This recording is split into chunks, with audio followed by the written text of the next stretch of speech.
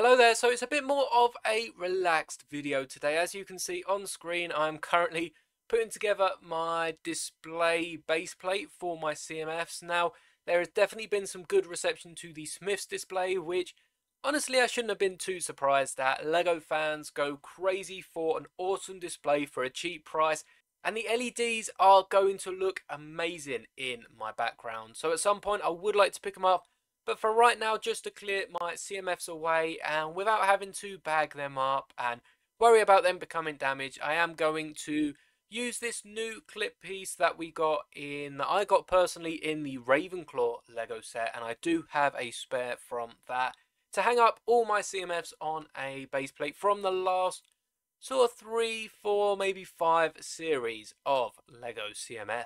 But whilst I am doing that on screen, I would like to talk about the two other CMF lines we're getting this year, as we do have some really nice rumours for them.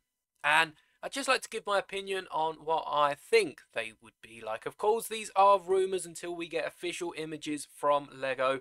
We don't really know what we are getting because anything is up for change. But hopefully we do get to see some images of the LEGO CMF soon, and hopefully not before this video goes out, because last time I put a rumours and releases video out, within 24 hours of that video being recorded and then going live, we got a bunch of new Star Wars sets that I really wish I would have covered and not left till the end of the month. But stay tuned, make sure you are subscribed so you don't miss out on all rumours and releases as they happen that month, as all rumours and releases by the end of the month. And I tend to be able to cover them all and not miss out a few, so I do apologise again if the CMF images have released in the time it's taken me to upload this video. But we'll start off with the rumoured Space CMF. Now, last year saw the release of 2 licensed CMFs alongside LEGO Series 24. In fact, both of the CMFs were under a Disney license, which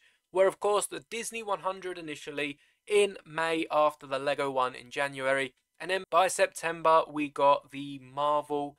I think actually I've got that the other way around. But either way, one was in May and September might have been the Marvel CMF line, which I think would make more sense because the Marvel ones are still going out of stock as we speak. So they did retire at the end of December, and that is usually the way. CMFs tend to last for about 4 months, and by that time the next one's out. The only exclusion is really the LEGO ones, which I tend to find you can actually pick up all year round because they probably just make more of them because they're for LEGO fans generally rather than specific licensed fans, which I definitely think more people pick up the regular CMFs than the licensed copies. But don't get me wrong, I still love the licensed waves. But to start off with this space one, we are meant to be getting a robot human suit, which looks like something out of Men in Black. It really does. Or Doctor Who. It definitely looks like the Tesselector from Doctor Who, which would be amazing to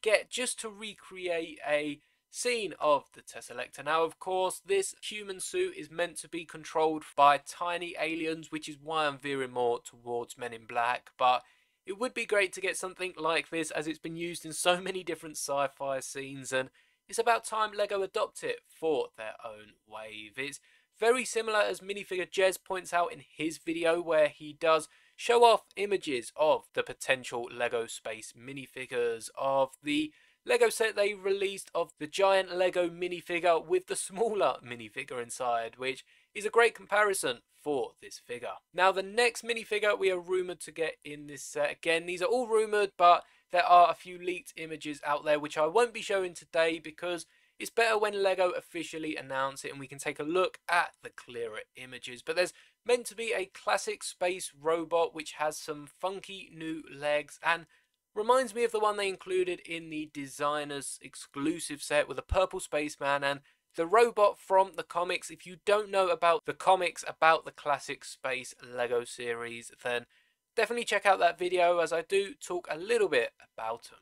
Now, the third image is a space woman that does remind me of this CMF minifigure we got a while back, which does look really cool, and it isn't the first time we've got the same CMF minifigure down the line in a different gender. LEGO seem to be doing this every year and is really nice, and not only is it inclusive but also helps to build a small collection of these minifigures, as they tend to be too unique from the other LEGO sets to have any similar minifigures. Now, whilst we're speaking on LEGO minifigures that have been updated or brought back in some way, this M-Tron minifigure, which is an old LEGO minifigure from a space line, does seem to be getting an upgrade for this set, which is very, very nice to see. A bit similar to the purple space alien we got using the classic space torso. It's very nice to see LEGO reinventing some minifigures. We've seen it with the Johnny Thunder in a CMF a while back. Also the Doc and the lady from the LEGO Adventures theme, and Johnny Thunder is even rumoured to be in a few future sets, so I'm definitely keeping my eye out for that minifigure to pop up again. And I really like LEGO taking an old design, just like the Batlord in the recent CMF that I just reviewed. It's just great to get an old LEGO minifigure with some updated, not even updated printing, just an updated design to the minifigure. Now, whilst we're speaking of updated minifigures, they have taken a completely new turn with the rumoured alien UFO costume, which is just a starry torso and legs with an alien head in what seems to be some UFO hat. I can't wait to get official images on this so we can see it clearer. And the next one is even a grey alien tourist, which the face looks very similar to another old alien CMF we got. We're then getting this alien insectoid, which is just an alien spider. So be sure you don't mistake this for a spider. An awesome molded headpiece, which I'm not sure if it would be a new one or if it's based on something like a Ninjago villain's headpiece, but it's cool to get either way. We might be getting a modern astronaut, which takes things up a notch with the backpack and the controllers that come round the side, and does remind me a bit of the backpack and gear that came with the Creator set, so it's a nice shout out to that set. And then we're also getting an old icy spacey minifigure updated with what looks like it could be a small penguin mold, but of course in a spacey alien theme. So we'll have to see some more clearer images. I cannot wait to see this one, because it does look like it's including one of the old LEGO visors in a new mold with some nice printing on the actual visor itself, which is what we want for LEGO Star Wars going forward now that we've got the visor from the Umbara arc. If we can get a nice black strip printed on it, of course, you can grab a felt and default your LEGO if you would like. I'm very tempted to do it myself, but we would like to get it officially printed by LEGO so that it lasts longer than a typical whiteboard pen. Now, whilst we're on updated minifigures, I feel like half of these are going to be updates to old minifigures. If you remember this Blacktron figure, they have been mutated by the looks, becoming more alien than man, which does seem to be the way the space series is going, especially now that City and Friends are exploring space. We're seeing a few aliens return and also getting a few figures that LEGO have always done, turned LEGO figures into werewolves and into zombies, 4 different lines, using the same torso and legs or perhaps teared up variants.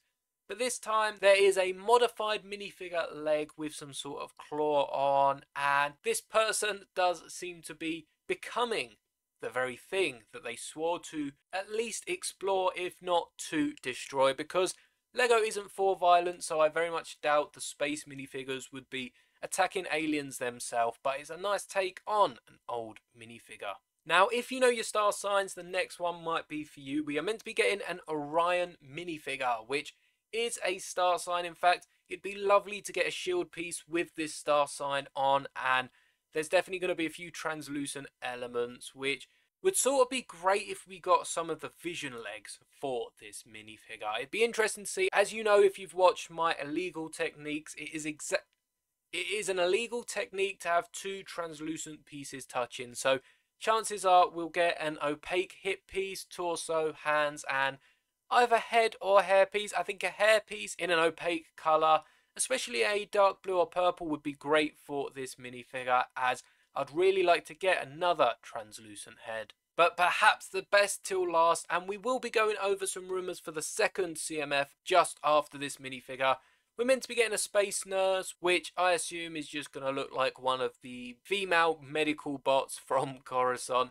in Star Wars The Clone Wars. Perhaps a bit more Lego-fied and less whatever Star Wars was aiming for. But it's meant to be coming with a baby pink spaceman. We know from getting the blue one, it's just going to be a recolor because we've just seen a blue and a white one in a gift with purchase on lego.com, which only run from the 16th to 18th, and you had to spend like £200 to get it. So I didn't end up picking it up, and I don't really think I'm going to look for the set at all, but I'd love to get my hands on that baby white space figure, which undoubtedly will be included in something in the near future, because LEGO doesn't tend to keep many exclusive pieces outside of the licensed sets. But I can't wait to get my hands on the pink space baby. Now, we also have some rumours on a potential Dungeons and Dragons collectible minifigures, and BrickTap has theorised all the minifigures from this wave, so they're only text, so this is going to be very quick, but we are expected to get a Dwarf Barbarian,